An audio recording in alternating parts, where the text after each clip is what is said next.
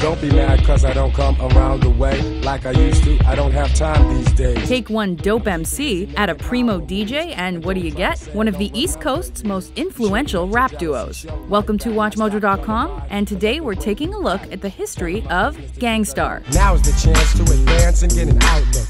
Create the circumstance because I doubt books can relate words this way, so I'll portray a new image. And let's begin as Gang Starr formed in Boston, Massachusetts in 1985.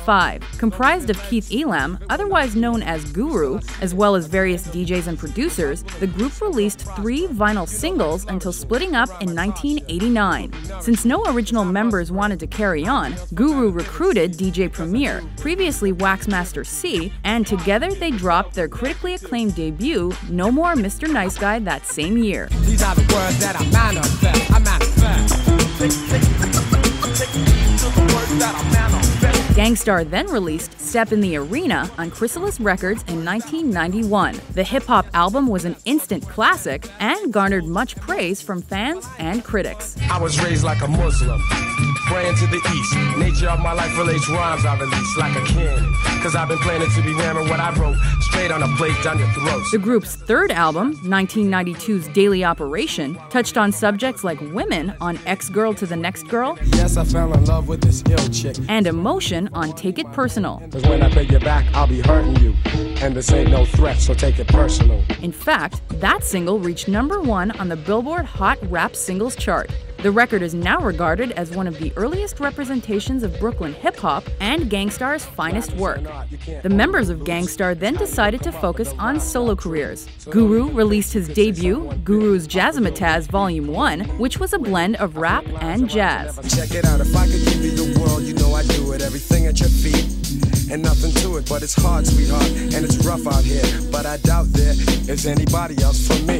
Meanwhile, DJ Premier produced for some of rap's best, namely Nas, KRS-One, and the notorious B.I.G. This period also marked the formation of the Gang Starr Foundation, which was made up of several artists who often worked with and were associated with the group throughout their career. The duo reunited in 1994 to unveil Hard to Earn. This album was a change for the group as they left behind their melodic sound for a grittier, more hardcore vibe. Take this for example, young brothers want rap, cause in the life they're living, you can't have step. It reached the 2nd position on the top R&B hip-hop albums chart and spawned the single Mass Appeal, which was a top 10 hit on the Billboard Hot Rap Singles chart. And you'd be happy as hell to get a record deal. Maybe your soul you'd sell to have mass appeal. During the next few years, Gang Starr went back to their solo careers. In 1995, Guru released Guru's Jazzmatazz Volume 2, The New Reality.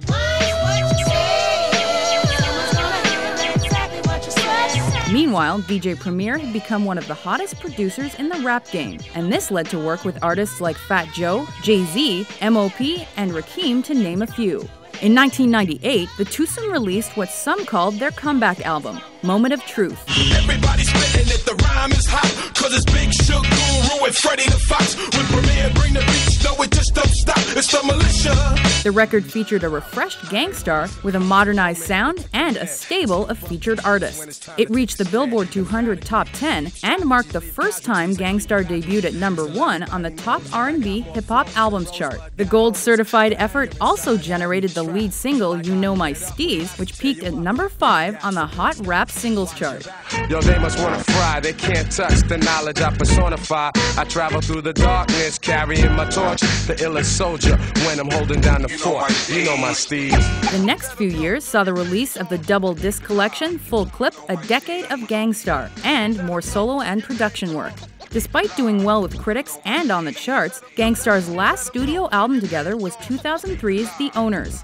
With a sound reminiscent of the group's golden days, the record placed in the Billboard 200 Top 20 and at #5 on the Billboard Top R&B Hip Hop Albums chart. Skills, top rank, point blank, we vital. Spit flow, whip shows, peep the recital. Skills, now you feel it when we drop those hot beats, stop foes, killing shit, we got those. However, 2006 marked the official end of Gang Starr as the members went their separate ways.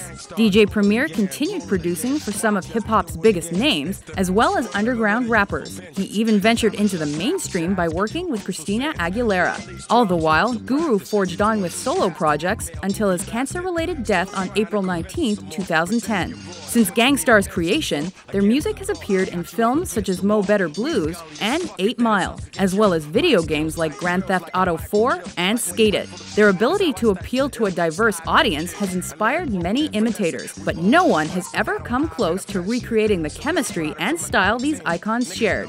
With DJ Premier's production skills and Guru's one-of-a-kind voice, Gang Starr was influential in so many ways and truly represented hip-hop at its core. Take it to the words that I manifest. Take it to the words that I manifest.